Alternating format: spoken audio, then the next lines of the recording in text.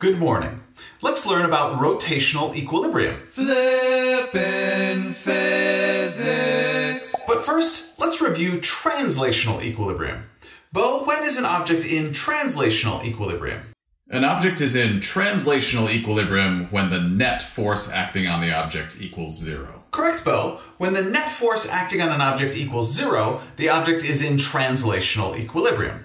Bobby, what does it mean physically for an object when it is in translational equilibrium? That means the object is not moving.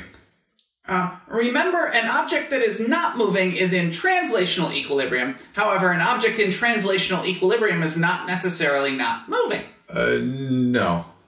Net force equals mass times acceleration. The translational form of Newton's second law of motion.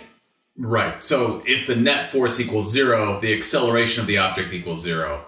So an object in translational equilibrium is not accelerating. Yeah, so an object in translational equilibrium has no linear acceleration, so it could be at rest or it could be moving with a constant velocity. Yes, an object moving at a constant velocity has no acceleration, therefore the net force acting on it equals 0, so it is in translational equilibrium. Did I not just say that? Yes. Kind of. Okay, let's visualize that. This is my dog Buster.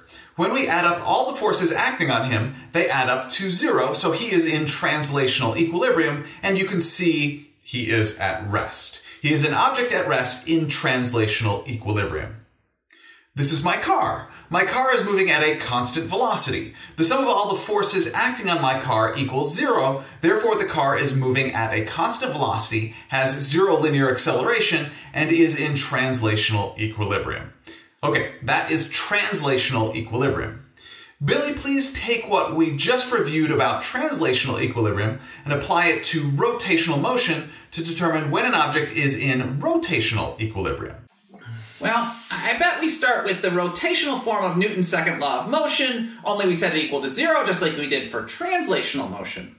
The net torque acting on an object equals 0, which equals rotational inertia times angular acceleration. That means the angular acceleration of an object in rotational equilibrium equals 0. Right, so an object that is not rotating is in rotational equilibrium. And an object rotating at a constant angular velocity will also be in translational equilibrium. And that totally makes sense. Rotational equilibrium is just like translational equilibrium, only rotational.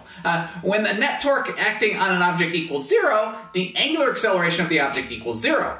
Angular acceleration equals change in angular velocity over change in time. Therefore, if the angular acceleration of the object equals 0, that means the angular velocity of the object is not changing. Therefore, the object is either not rotating or moving with a constant angular velocity. Did I not just say that? Jinx, you owe me a soda. Sort of. Again, let's visualize that. This is a ceiling fan which is at rest. Currently there is 0 torque acting on the fan, so the fan has 0 angular acceleration, is at rest, and is in rotational equilibrium.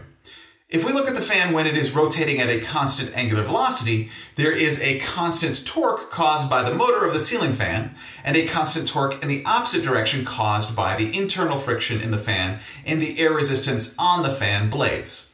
However, the net torque acting on the fan is still 0, therefore the angular acceleration of the fan equals 0, therefore the fan is rotating at a constant angular velocity and is in rotational equilibrium. Now I do want to take a moment to review that when we sum the forces, we need to identify the object or objects we are summing the forces on, and the direction in which we are summing the forces. And when we sum the torques, we need to identify not only the object or objects and the direction of positive torque, but we also need to identify the axis of rotation. Please remember to identify those when using net force equals 0 for translational equilibrium and net torque equals 0 for rotational equilibrium. Actually, one more thing. When an object is at rest and not rotating, it is in what we call static equilibrium. Static equilibrium is when the object is at rest and in both translational and rotational equilibrium at the same time.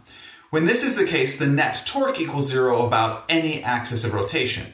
In other words, we can sum the torques and pick any axis of rotation and the net torque will still equal 0.